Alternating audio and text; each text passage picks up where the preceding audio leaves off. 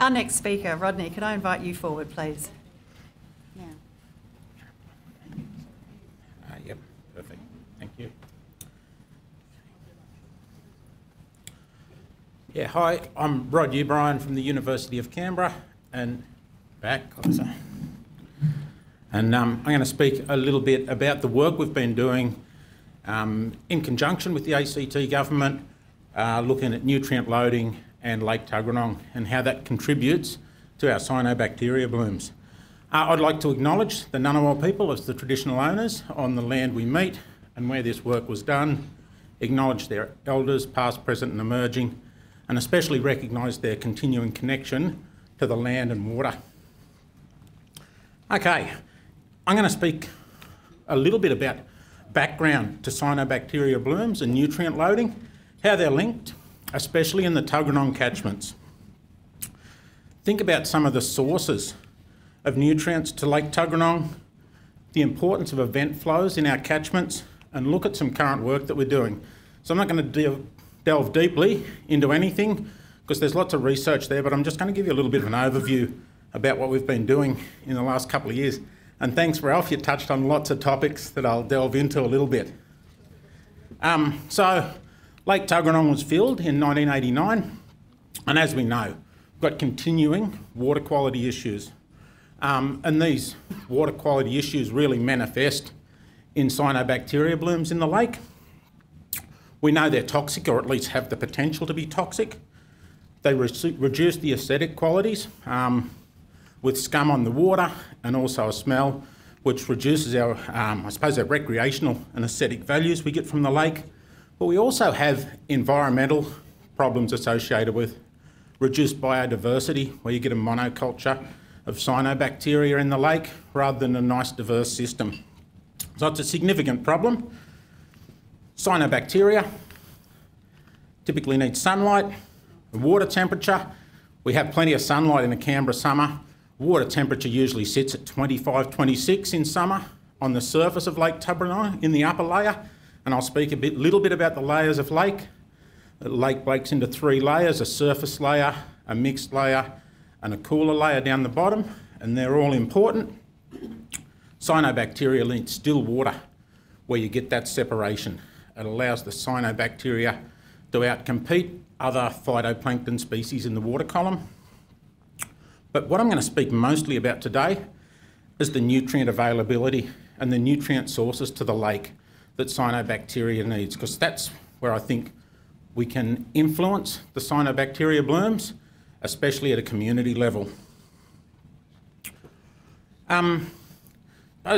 Before I go on to those nutrients, typical Tuggeranong cyanobacteria blooms happen from December to March. They get worse as the season goes on generally. I've seen them persist into April, but typically December to March. The dominant species varies, not just between years, but in years as the season goes on, as the nutrient dynamics change in the lake. But that's a story for another time. It is an interesting story. There's often, amongst the dominant species, toxins producing species. This doesn't mean they're producing toxins at the time. Algae, though the cyanobacteria complex, sometimes they produce toxins, sometimes they don't. But there is almost always toxin producing species amongst the dominant species in the blooms. Okay, I said I'd speak about nutrients. I will. When we think about lakes, you have internal and external nutrient loading to lakes.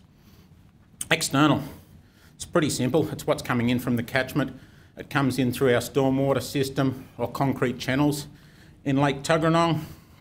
Both the concentration, so the amount of nutrient per unit of water, and the volume are both really important, and they're generally highest in event flows, but I'll touch more on that in a minute.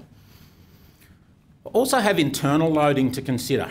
In a lake, we get lots of sediment and organic matter coming into the lake.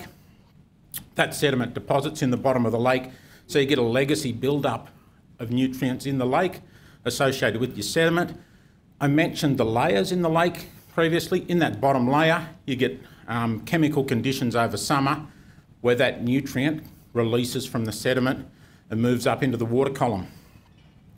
One of the first bits of work we did in Lake Tuggeranong was to think about whether external or internal nutrient sources were more important.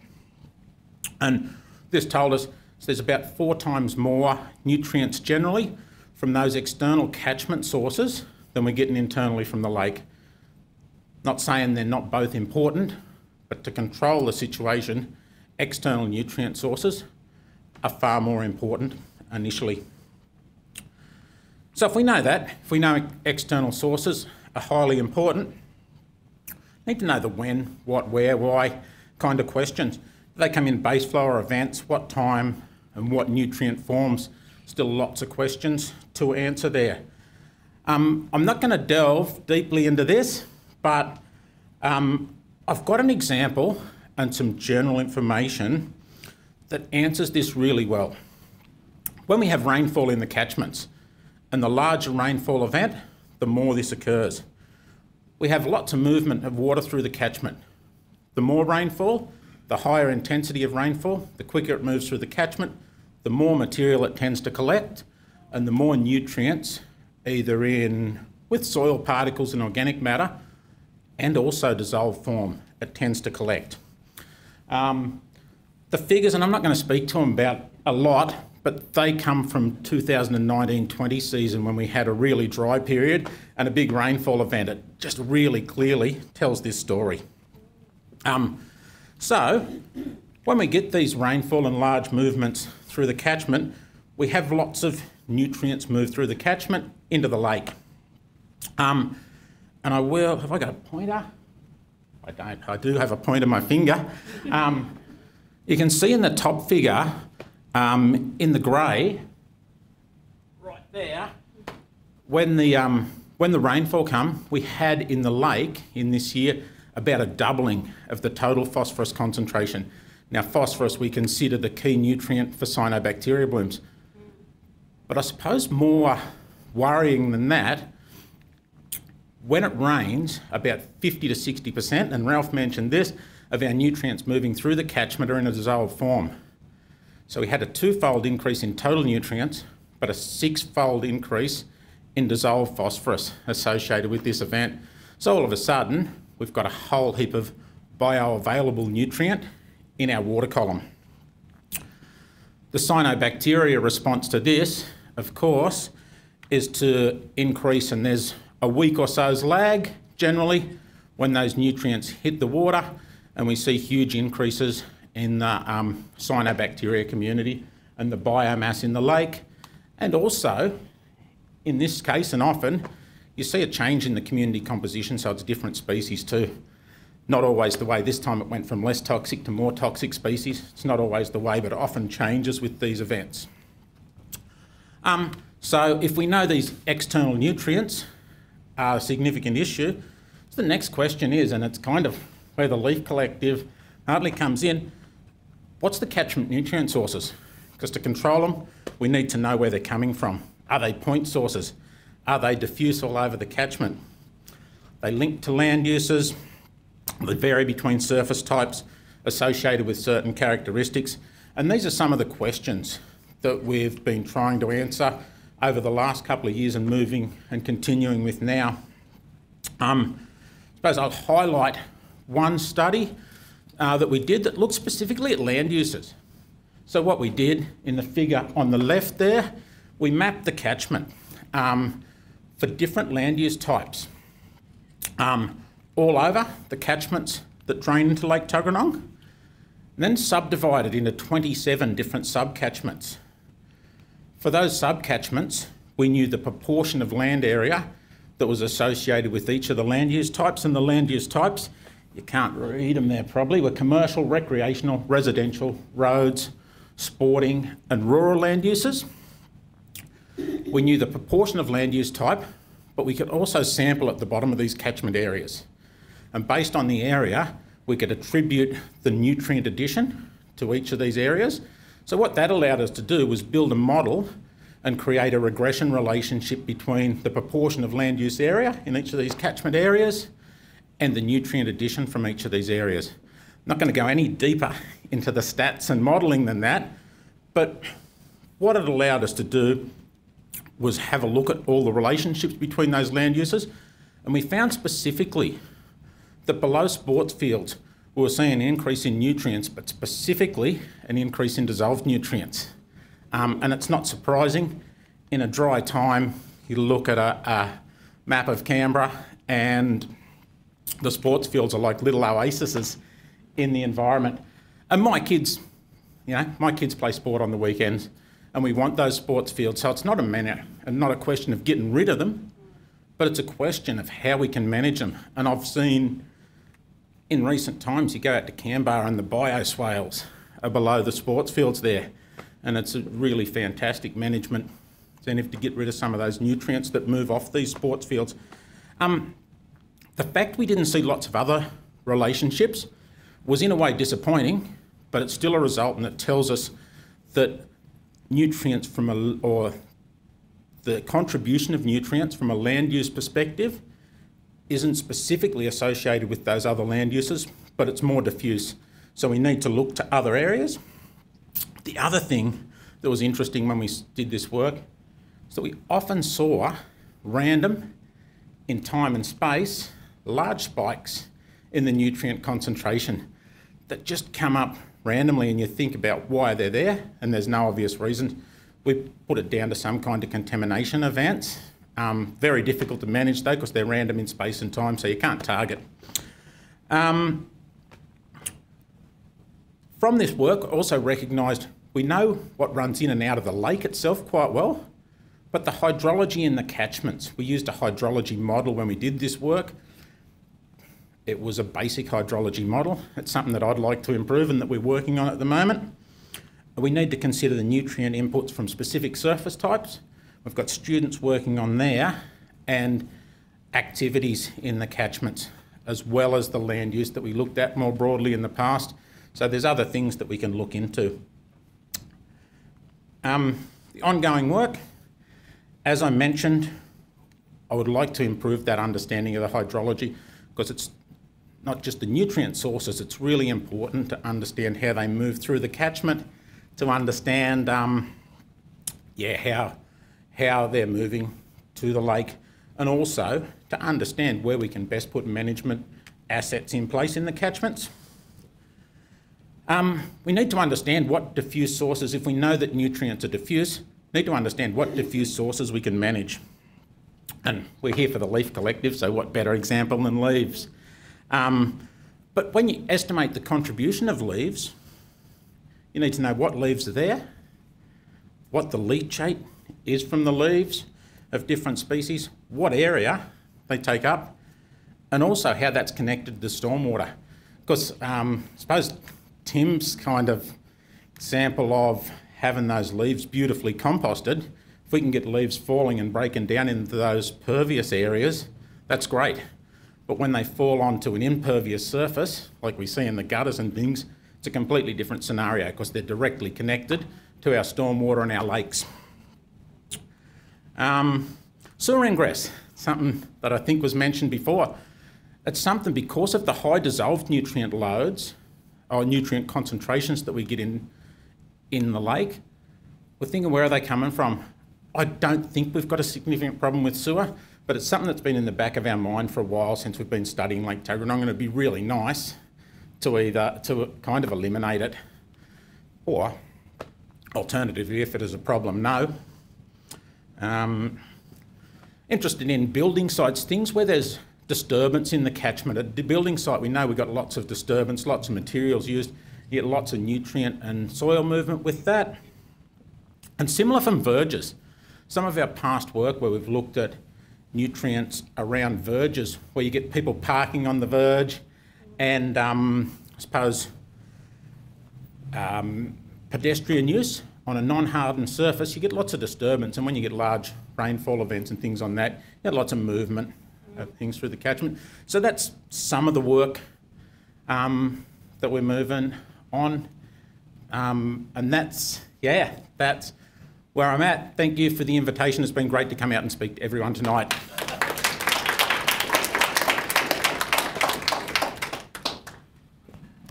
Whoa, that's really, really high. Our final speaker for tonight, Martin, I'll raise this for you and put it straight back up. He's just going to come across and join us. Fine.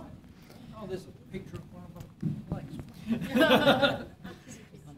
Right, okay. Yeah, I'm Martin I'm the Southern ACT Catchment Group Water Watch Coordinator. I've got a few water watchers in the room. So basically you can go home now because you know what I'm going to talk about. It's a bit of a departure from what the other guys, they've talked about the technical stuff around nutrient sources into the lake.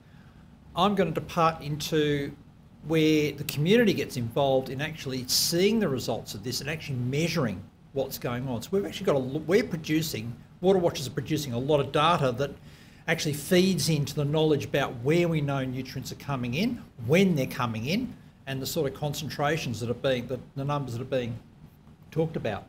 So what did that just do? I've gone the wrong way. Okay, what is Water Watch? So I've been asked to come and say, what is Water Watch? And I think a lot of people here will just know anyway, so I'll be fairly quick. It's a citizen science program where people, regardless of their background level of expertise, are trained up to go out and be like neighbourhood watch for waterways with a chemistry set every month, checking how things are going. So, Community Water Quality Monitoring Network. It also, through that connection with the waterways, including Lake Tuggeranong, all the lakes in the Tuggeranong region, as well as the other rivers and streams, they become involved in active protection and management of the waterways. You become quite literate in what's going on. And the network is made up of, as I said, I've got school groups, I've got scout groups, and I've got land care groups that people will know of and be part of here and further afield. So what does Water Watch do? So every month, teams go out and they do what they call a phys-chem test of the water. So you go out with a chemistry set and we check for the things that Rod's been talking about and Ralph's been talking about, the nutrients, the phosphate. We actually measure the phosphate, the available phosphate in the water sample. We also test for the nitrate levels, which is another nutrient. It doesn't affect cyanobacteria so much, but it does also drive bacterial activity in the waterway. So we check for nitrates. We check for the turbidity, how much mud and sediment's coming into the lakes. We check how salty the water is, the pH, temperature, and the amount of oxygen. So there's a whole suite of parameters that people check every month. Twice a year, we get the nets out. Sam and I did recently, and we go to various waterways, including Lake Tuggeranong, Stranger Pond, Point Up Pond, and we have a look at what's living in and around the waterways. And this gives us a really good feel for what's actually going on with the waterway. Some of you will remember it was in the media last year about the Catchment Health Indicator report for Lake Tuggeranong. Can you remember that? There was that thing about worst reading ever, worst scorecard ever. Really, one of the drivers behind that was the sheer lack of aquatic creatures that we found in the lake. We'd found that for some reason, just the nutrient levels coming in, as well as the cyanobacteria that was happening, the sheer volume of nutrients that were in the lake as well were dropping out some of the aquatic organisms we'd expect to see there. Every 2 years we then go around, we also go around and we look at the riparian condition. And this is a bit of a moot point around urban waterways, especially urban lakes. The riparian condition around urban lakes is historically fairly bad because the complexity of vegetation around these waterways just isn't there. And when we compare that to natural creeks and streams, there's a real contrast. What have I got there? Some pictures. Okay, there's just some images of places where we do go and do water testing. That's the log jam down at Tharwa that some people might know of. I think that's also, most of those photos are down from Tharwa too. That over in the far corner there is a picture of a couple of people who are involved in a tree planting program that's happening down at Outward Bound called Riparian Rescue. That's come out of Water Watch. They were involved in Water Watch for quite some time, so they were connected with the river and what have you, and they knew that through being part of the network, when the funding became available to do some riparian work, Outward Bound said, yep, we'll have some of that. And so there's a connection between the monitoring and actually doing stuff towards action around waterways. What have I got here? Oh, more words. Water watch groups can determine the health of a waterway and catchment, and I did change, and if they're, it's supposed to say, and if catchments are improving. Based on our finding, water watch groups have initiated solutions to improve waterway. That's what the pictures are all about. So identifying feral pests in nature reserves. A lot of water watchers pick up on other things that they're seeing as well as water quality issues. They pick up on feral pigs in the national park. They pick up on weed prevalence. They pick up on algal blooms too. A lot of our water watchers will turn up on site. They'll see the beginnings of a bloom, send me the photos, and that will go through to usually EPA and others. Where am I up to? Laying the groundwork for establishing action plans for waterways in partnership with multiple stakeholders, identifying sources of pollution and leading to remedial action. They're the sort of the big picture aims of the water quality monitoring that we do.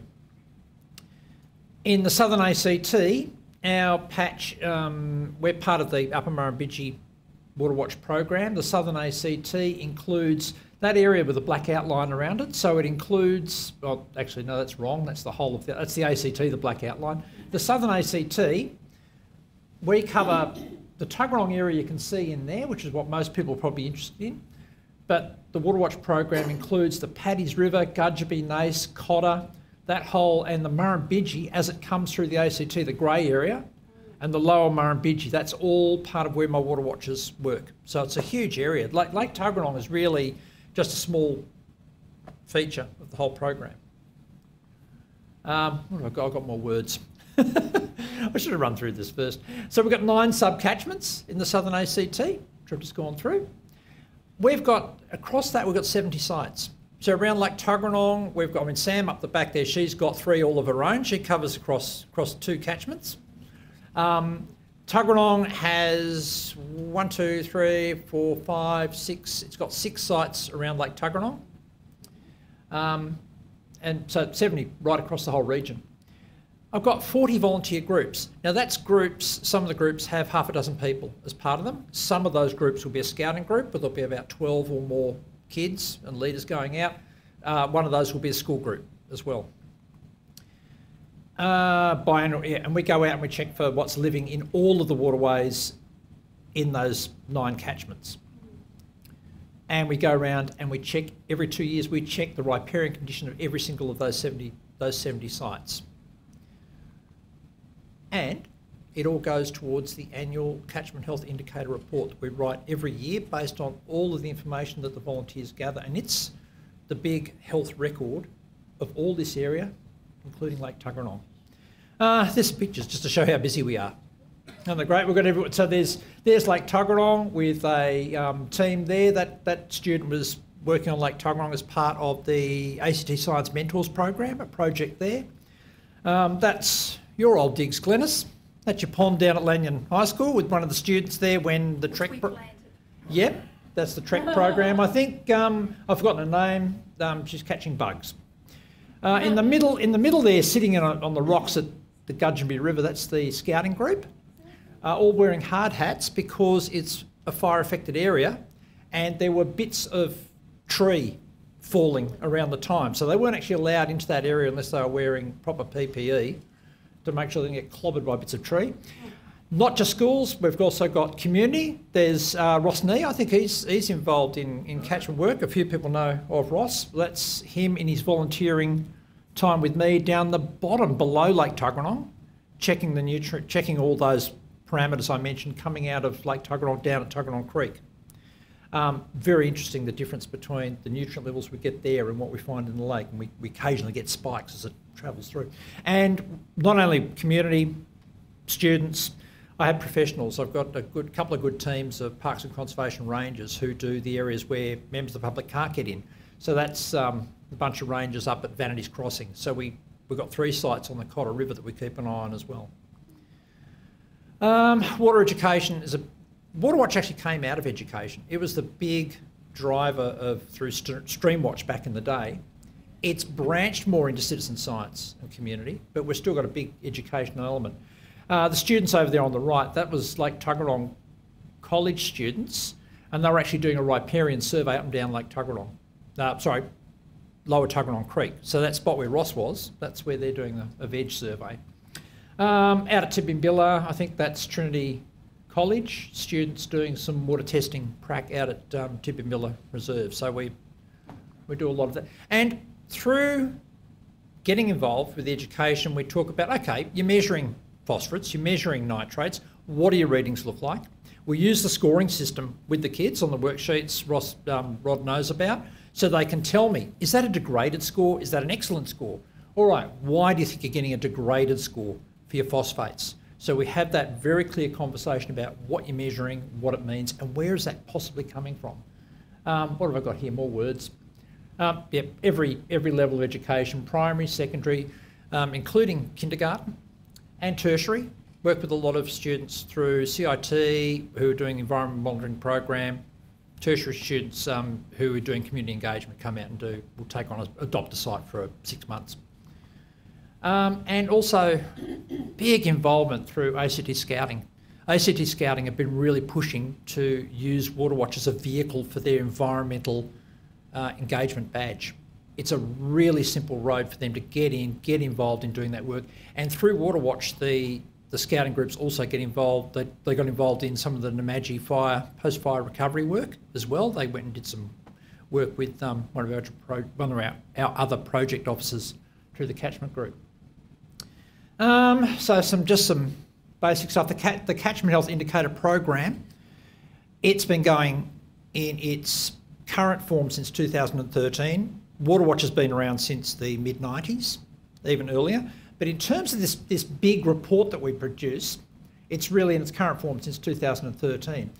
And the upper Murrumbidgee, it covers everywhere from above Tantangra, so the headwaters of the Murrumbidgee up in Kosciuszko, where the feral horses are currently making a mess up there, right through Tantangra, down through Cooma, up through past the Williamsdale, Breadbow, that area, through the ACT, through Yass and to Burrinjuck Dam. So that's our entire catchment, that's our entire area of the program. So there's four big areas. Southern ACT is one of them in the ACT. We've got Cooma Waterwatch, which covers pretty much everywhere south of the ACT that's part of the Murrumbidgee. So that includes Breadbow, Numarella, Kybian, all those rivers. And then we've got Molonglo Catchment Group, who cover that whole section east of Canberra, which is the Queanbeyan River, and flows through into Lake Burley-Griffin. And then we've got Ginninderra Catchment Group, which also look after the Yass area. So they cover Ginninderra right through to Burrinjuck. Within that, there's 2,000 surveys every year. It's pretty impressive. They're big numbers, really big numbers. It's a lot of data that we're going through and checking, but it's like eyes on the ground. We've got a spider network, second to none. If it's going on, we know about it. So nothing gets past us. We've got 237 sites in the Upper Murrumbidgee. I reckon that waxes and wanes. It'll probably go up. As I say, Sam does half of them. We've got, well, I say 200 volunteers. That's what we see. It waxes and wanes around that. I'd say it's probably more than that on any year, because we've got people who come along and do the bugs, just do the bug survey and don't do the other stuff. And I'm keeping an eye out for anyone telling me to shut up. I can't see 3 minutes. Oh, 3 minutes, ages. And we've now found that now, because of the work that we've done, there's a fair amount of this that's synthesising all this information and turning into something that's legible, which is the program. But the bulk of this work is done by just community members getting that information for us, because without that we'd be stuck. And now, because that information is so extensive and so comprehensive, we're now pretty much integral to the ACT State of the Environment report. Ralph, would you agree? Yep. Now, I'm looking to the ACT government people, they're nodding at me, because if they go like this and say, shut up, Martin, I know I've got to stop doing it. So, yes, we feed into that. Icon Water use our information. External agencies, I've had other universities, I've had researchers from other outside the ACT region look at information for Tibimbilla, doing platypus research. They've used the data coming out of that. It's open access, it's information that people can grab and use and look at. If you want to have a look at Lake Tuggeranong, you want to see what's happened, or to any of the lakes really, over the last 10 years, go in and to the Google ACT Water Watch, and you'll find the chip reports under data. And it says chip reports, and they come up as PDFs, and you can just click on those. You don't have to download them. You can just read them on the website. And you can have a bit of a scroll through and have a look, and they're very easy to understand, and they're like a child's report card. They get a scoring for all the different things we measure, whether it's good, bad, ugly. They get a scoring for the bugs, good, bad, ugly, and the riparian condition. And then there's a blurb about, well, why is it like that? And I think that's probably, that's it. Thank you. All right, I'll stand on tippy toes. There are 2 questions for you straight up, leave it. First one, how do I get involved in Waterwatch? I've got a card in my bag somewhere. Yes, you Google ACT Water Watch. There'll be a link, there'll be a hot link too. Do I need to stand back there to say this? So, want to get involved. But wait, there's more. It's simple. You just Google Waterwatch. You go to the first thing that Google or Firefox brings up. You click on that. You'll probably end up at Upper Murrumbidgee Waterwatch site. Somewhere in there, there'll be a contact us.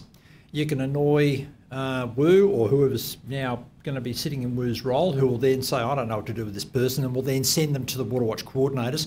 Or down the bottom of the page, there's hyperlinks to the catchment groups. Southern ACT is mine.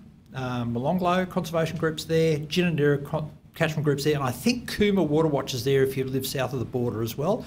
It doesn't matter who you talk to because we'll put you in the right direction. We're a network, we're linked, so there's no mystery. Oh, okay, you'll have to read it to me, I've got my glasses. Yeah, so the question is, do the drains in the northern suburbs affect Lake Tuggeranong? No. Do you want to repeat the question? Right. Do the drains in the northern suburbs affect Lake Tuggeranong? No. Basically, the water that flows into Lake Tuggeranong pretty much comes from the Tuggeranong, Waniassa, Canberra.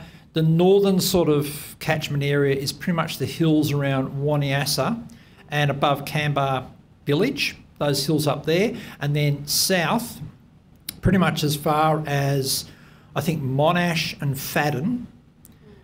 When you get to about Benithan, I think they then flow into Stranger Pond. So anywhere in Belconnen, anywhere north of Lake Billy Griffin is either flowing into Lake Ginninderra or Lake Tuggeranong, Lake Billy Griffin. Any more? Nope. No, good. Okay, fine.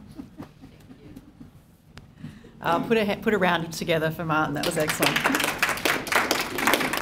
So great to hear about the many different ways that people have got the waterways and we're looking at it. So again, one of the aims is just to make it clear this is a shared responsibility, and the more data that comes in, as you can see, it's now hit the State of the Environment report. This is how change actually starts to happen. So keep up the great work to those actually involved.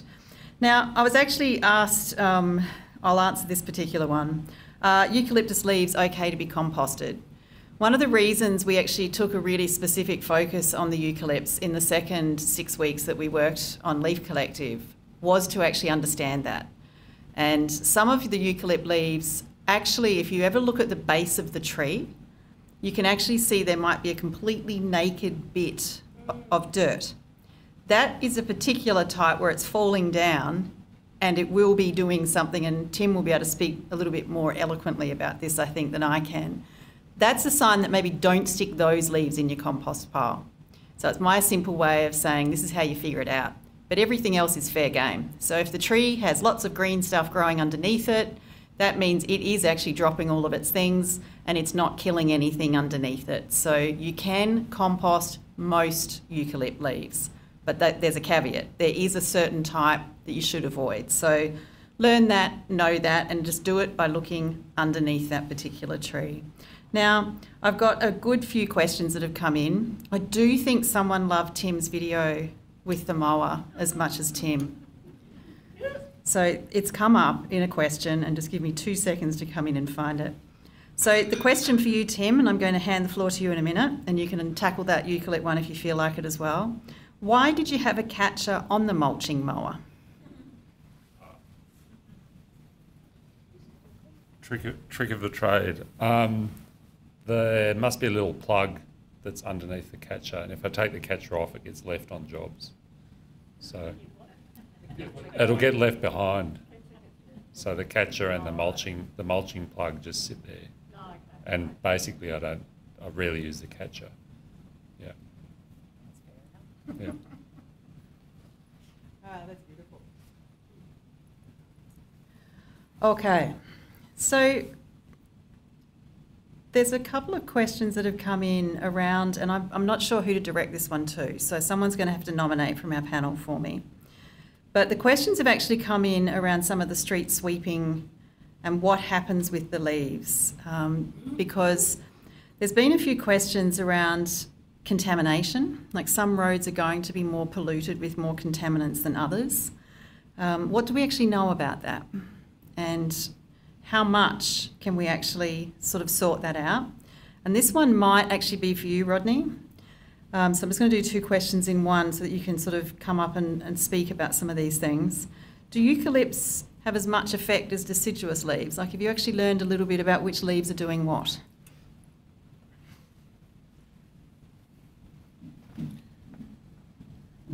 I'll speak to the second one. I can't speak to the first one. I don't know where the street sweep leaves go to. Yeah, yep.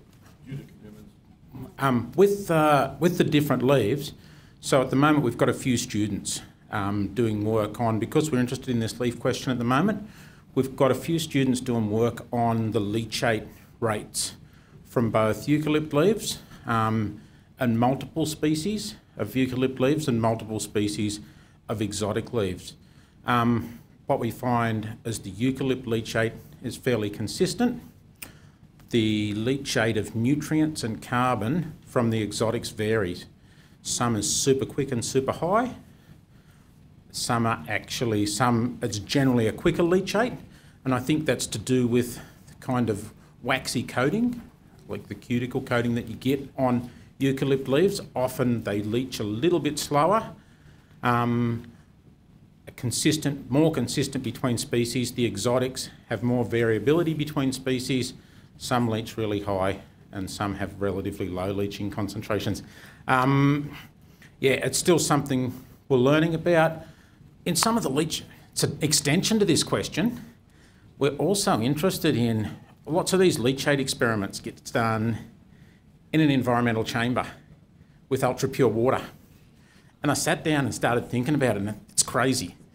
In the street, you've got gutter water or stream water and things. You've not got controlled conditions. So I haven't got any data for you or results really, but we've started doing some of these experiments outside, and instead of using ultra-pure water, using either stream water or rainwater that will have some bacterial communities in it and be more natural and indicative of the system. We've started to do them through wet and drying cycles and different things which you kind of get in a gutter and trying to mimic the rainfall environment, including little pools in artificial gutter systems. So we're moving away from a leachate system that's kind of your maximum, that's the potential leachate, to something that will be more realistic. And it's interesting, when I think of the original setups as the maximum, what we're starting to see is when you leachate a leaf once and dry it, it's what happens in a one-time leachate experiment, and they kind of say that the leachate level increases and then levels off, and that's what leaches from your leaves. When in fact you clean that water out and replace it, it almost resets the cycle, like there's an equilibrium between the leaves and the water. So yeah, I'm sceptical about some leachate leaf results, but it's something that we've got a couple of students and a group doing some work on at the moment to understand these things more. So sorry, that was a long answer with a few tangents, but hopefully some interesting stuff in there. I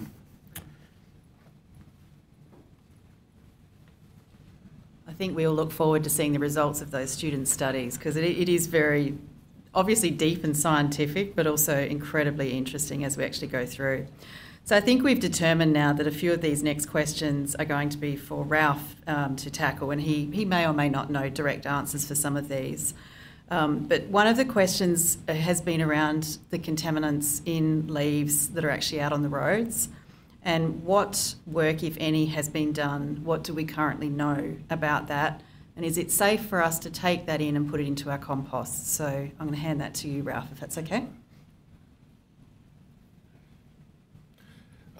Thanks, Sharon, and the questioner. We haven't looked at this in detail, but I can tell you this. TCCS, who collect this, street leaves out of the gutter, take them to the tip, and that's where they're dealt with, because they have found them to have some levels of pollution in them.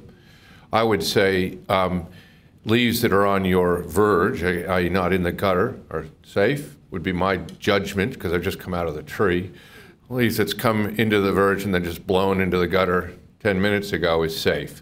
If it's been in there and it's been driven over and it's had water come in over it and stuff like that, it'll probably have some pollution from the road, from tires being broken down, oil dropping, that kind of stuff. So I wouldn't be using stuff that's been sitting in the gutter for a long time in my compost, in my garden.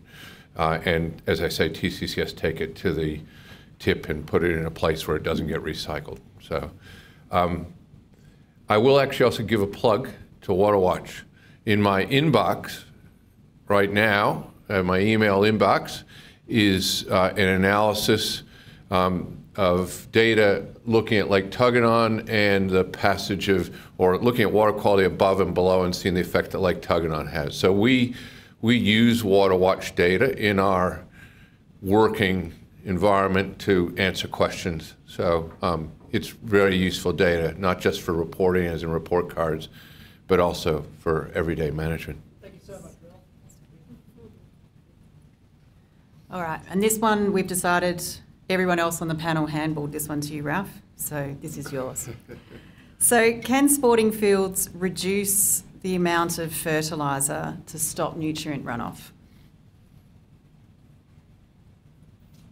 I think anybody managing green space can look at what they're doing to reduce the amount of fertilizer. And indeed, fertilizer in a playing field is a very expensive, as Tim did some research for us actually, and it's a very expensive, it's part of their expenses.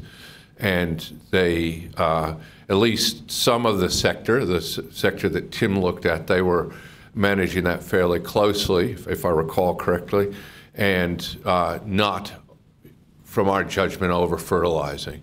But that's not to say that in the past there hasn't been high levels of fertilizer use, and of course that stuff's going to stick around in the soil and could come out slowly. So, the answer to the question, and I'm sorry to be a little evasive on this, is we want to ensure that we're not, and that's both private and government, because government manages playing fields like Canberra playing fields, for instance, and so we are looking at that internally. As I say, Tim had a look at some of the private developers, and private playing fields people, and they seem to be managing their fertilizer pretty tightly. That's correct, isn't it, Tim? Yeah. Yeah.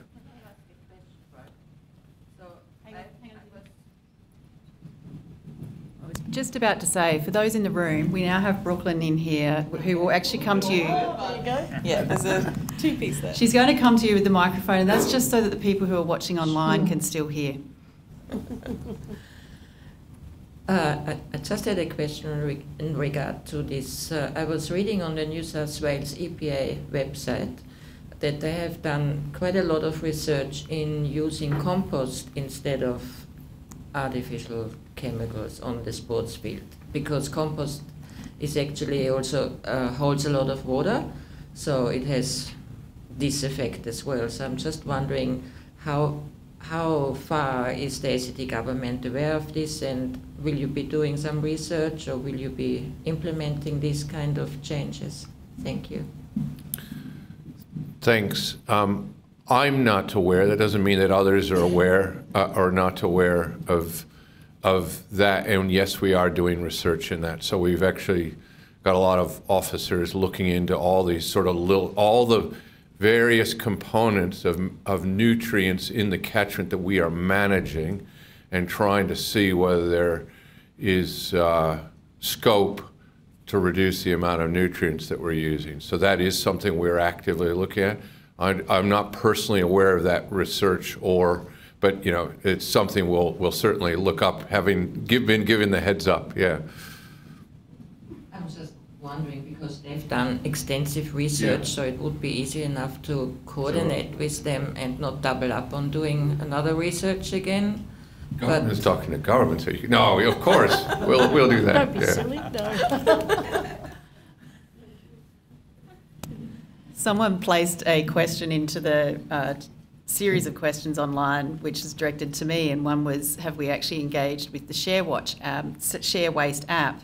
And the answer is we did try at the end of the first and between the second run. That was indicated to us from community, because they have a fantastic app, great things to do. We reached out and they haven't answered. So if anyone knows how or who and can make a nice, neat introduction, please do contact me, because these are the sorts of things. Leaf Collective was called exactly that because it aimed to get behind the people on ground. So you've heard how some people have had involvement at various points as we've been trialling, and the aim is just to continue to basically strengthen and grow so that it just becomes a normal conversation around what and how. Can we compost this? Which bits are reasonable to think about? And composting, if you think about it, if you're a bit worried, it's going to be in your dirt and turf for quite some time. So just use that sort of mindset to think it through. Like, is this something that you think is safe for you and yours as you actually start to approach it? But it's not too difficult to start to see that if the leaves have only just fallen down and you get them up pretty fast, they're still going to be very, very useful for you to actually do. Does anyone else in the room have a question that they would like to pose to the panel? Oh, yep, I see a couple of hands. I'll come to you next, so I'll make sure we don't lose that thought. And if you could just direct it maybe to a person, if you have a specific person, or if you're not and you just want to do it general, then I'll try and sort that out too. I'm not sure who'd be the appropriate person, but the question, would a large water wheel in the lake help or hinder the algal bloom? That's a good question.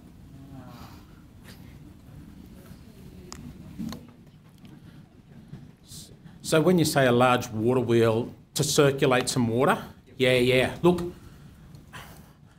I think if you can circulate the water, you will absolutely favour non-cyanobacteria phytoplankton species that are much preferential to have than your cyanobacteria. The risk is that if you circulate some of the water and not all of the water, what happens around the edge of that circulation area, you have release of nutrients from the bottom waters, and then when that mixes around the edges, instead of those nutrients released and staying near the bottom and only coming up to the top when you might have high winds or big inflows into the lake and mixing, you get some of those bottom water released nutrients being brought straight up to the top, and it's basically cyanobacteria food around the area. So if we could mix the whole lake effectively and easily, it would be a great solution.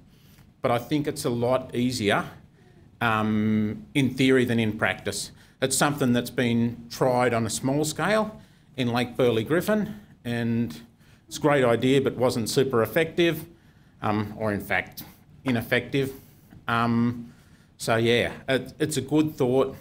Mixing the lake is a great thing to do, but it's really hard to do in a practical sense to effectively mix a water body that size without leaving some still zones down the bottom where you're going to get release, and then you start to bring that to the top, which becomes cyanobacteria food.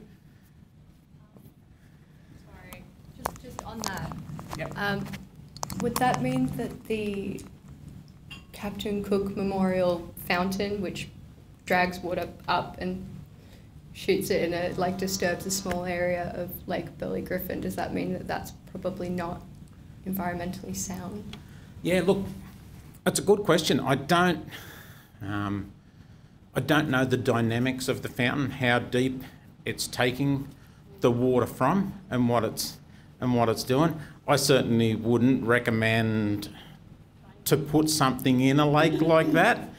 However, I suppose, I don't know, it's a pretty, yeah, I know, it's a pretty significant feature in a way. Yeah, I don't know whether that makes it good or bad or otherwise. But yeah, if it's taken water from the bottom and redirecting it to the surface layers, it would certainly be of concern. No. I just wanted to add a point to the question before. We are interested in looking at in-lake treatment of the algal blooms and things we can do to diminish, curtail, whatever, the algal blooms within lake. But almost all of that, the things that you look at and think about, get overwhelmed by the nutrients coming in from the catchment. Got to stop the nutrients coming in from the catchment. Not stop, but diminish the nutrient load coming in from the catchment, or whatever you do in lake is just going to be temporary and probably ineffective.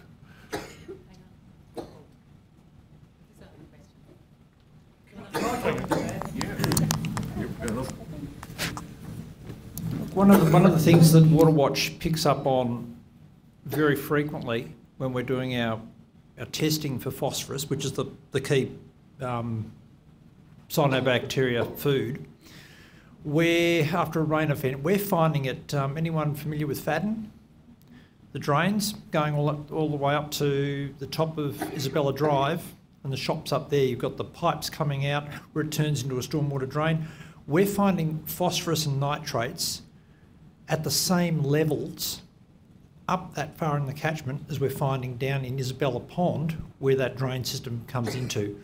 So going back to Rod's map of that web of the yellow arrows everywhere pointing around the catchment, to even start thinking about, it's a bit like trying to deal with the cholesterol once it's all piled up in your heart. Oh, now I'll deal with the cholesterol in my heart. I'm having a heart attack, all my arteries are blocked. I think I'll deal with that cholesterol. No, it's a systemic problem. It's right throughout the entire body of the catchment. Waterwatch is picking up on that, saying these nutrients are right around through the catchment. So in lake, in your heart solutions, I suppose a stint would probably be great in the lake if we could put one in.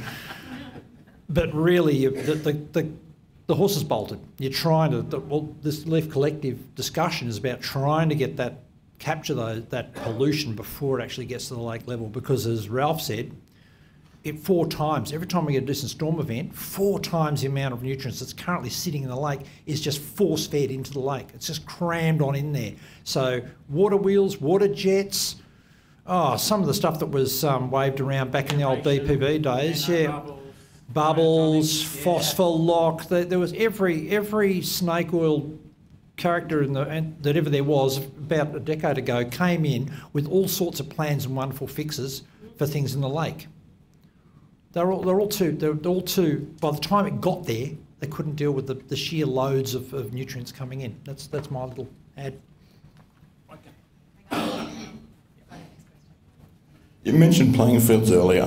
What is the difference you notice when you've got playing fields that are used professionally, when you've got subsoil drainage, etc., and that with the water? Because like obviously that water is used and reused because of the subsoil drainage.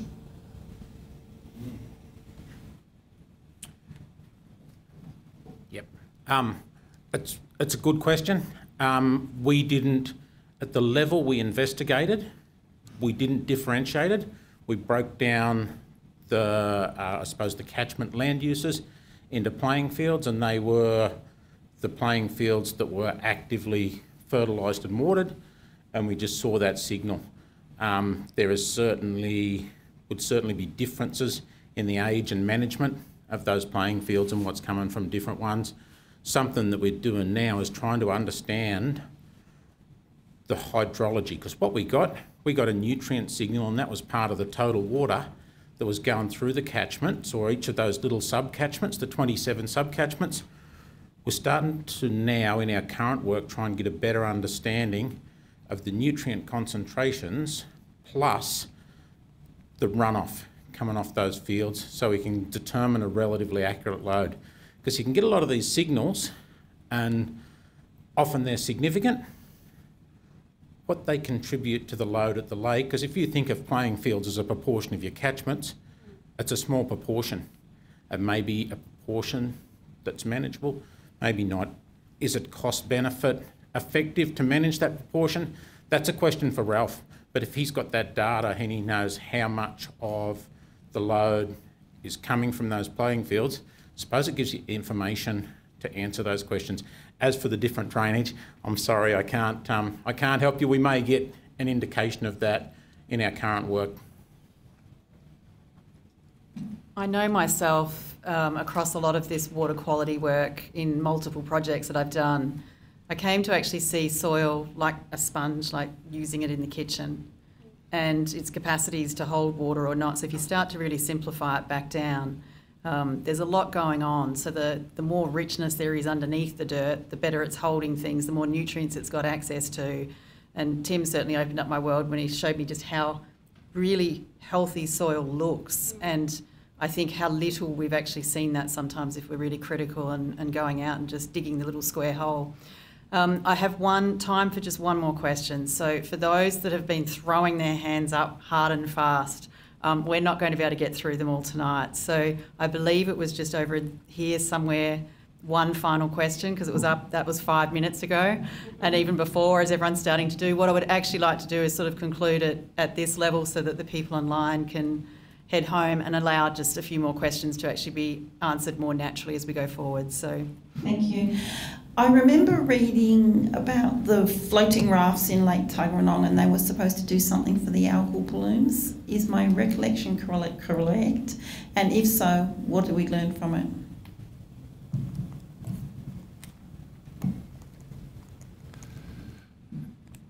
So the floating wetland in Lake Tuggeranong was originally placed in the bay of Village Creek, right below where the gross pollutant trap is. We'd measure the pollution coming out of the gross pollutant trap, and it was actually releasing some pollution from the leaves and grass that get in there and then stew away, and then so the amount of pollution coming out was greater than the amount of pollution coming in. So and that was one thing. The second thing was we were concerned that the still water in that bay, pollution coming in, heat in summer, would create perfect conditions for algae to, begin to bloom, and then that would spread into the lake and kaboom. Unfortunately, so we put the floating wetland in there with the idea it would actually physically would compete for light and for nutrients with the algae there. Fortunately, what we've learned from that trial is the hydraulic conditions there are too tough, i.e. the flow is fast and furious, and it flipped that thing a couple times. You might have seen it got damaged. So we've moved it into the lake. It's still doing the job of absorbing nutrients, but it's not competing with any algae that might be, being developed, blooms that might be developing in that little bay. So it's half successful in the sense that it'll be absorbing some nutrients, but it's relative. I mean, it's good. It'll be absorbing nutrients, but it's small area. It's not going to solve the problem of the algal blooms in Lake Tuggeranong. We would need lots more of those and lots more of other devices upstream or living infrastructure upstream, and then a lot less pollution just being put into drains.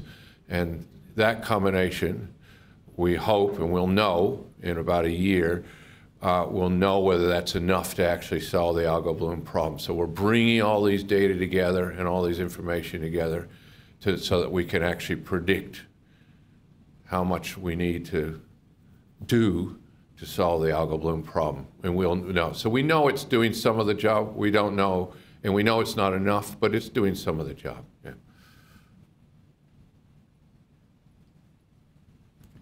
Now remember, I said at the start, I promise to try and keep everything on time as best as I can. Can I just start by thanking everybody online, those of you that came into the room tonight to spend time with us.